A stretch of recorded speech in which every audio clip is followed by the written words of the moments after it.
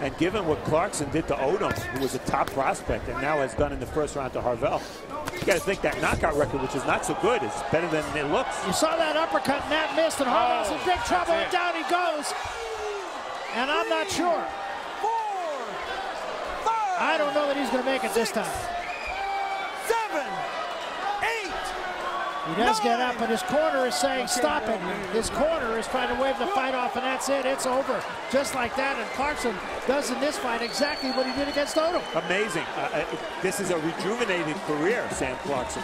He is now being mentioned, at least, in some pretty big light heavyweight bout.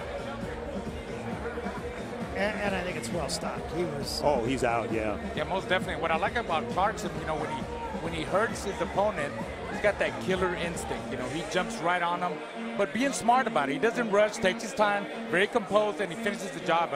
That's you know, that shows that he's improving, and he's gonna keep improving, because when you win like this, that makes you even better.